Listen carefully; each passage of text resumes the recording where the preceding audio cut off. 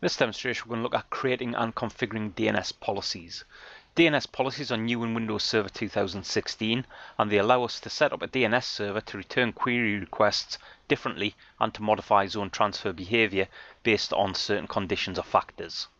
What we're going to do at this point here is we're going to come into our DNS utility, we're going to create some records, we're also going to use Windows PowerShell to set up these policies.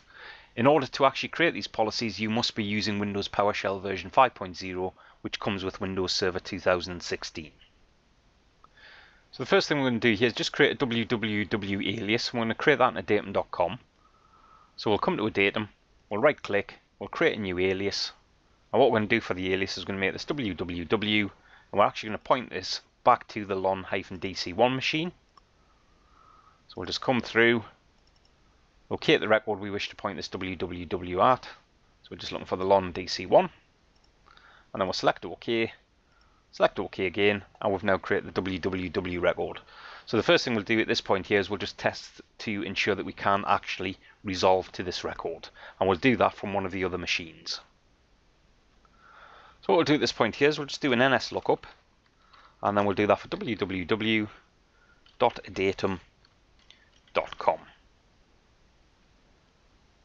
As you can see back, it has actually came back, so the address is 172.16.0.10, and that's for www.datum.com. We're not too bothered about this request timed out, we don't have a reverse lookup zone, so that's why we're getting this little error up at the top here. So we can see that we've definitely got name resolution. And what we'll also do as well is we'll just move over to one of our client machines, and what we'll do is we'll do exactly the same test to ensure our client machine can also resolve that record. So just on my client machine, do the DNS lookup utility, and again we can see we are resolving this through.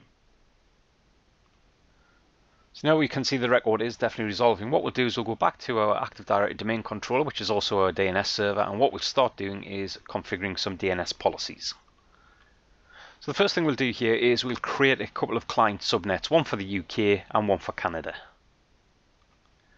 And the first two commandlets we've done here is we've done an add-DNS server client subnet. And then what we've done is we've done a hyphen name, UK subnet, and we've specified this as an IP version 4 subnet. And we've specified that subnet as 172.16.0.0/24. We've also added a DNS server client subnet, hyphen name, Canada subnet, IP version 4 subnet is 172.16.18.0/24. Now that we've done that, what we're going to do is we're going to create a couple of zones. So what we're going to do is we're going to create a zone for a datum.com with the name of UK zone scope, and we're going to create one for a datum.com with the name of Canada zone scope. So we'll just clear the screen off, and we'll just issue those two commandlets. And the two commandlets we've issued here is add-DNS server zone scope, zone name datum.com, and we've added a scope called UK zone, and we've done exactly the same thing here, datum.com, but what we've done is we've also created one called Canada zone scope.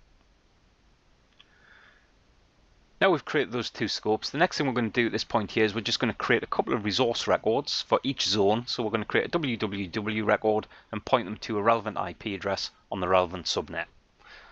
So again, we'll just clear the screen off, make it a little bit easier to read, and then we'll issue those two commandlets. So the first commandlet we've got here is add-DNS server resource record, -zone name, datum.com, -a for an address record, the name will be www, IP version 4 address will point to 172.16.0.41, and then the zone scope will be the UK zone scope. And then we'll do exactly the same thing for Canada. So exactly the same command again, add-DNS server resource record, zone name will be datum.com, will be a record, name will be www with an IP address of 172.16.18.17, and then we're going to add that to the Canada scope. Now we've done those two commandlets, next thing to do at this point here is just add some DNS server query resolution policies. So UK policy will allow client subnet equal to UK subnet, and we'll also have a Canada policy which will allow client subnet equal to the Canada subnet.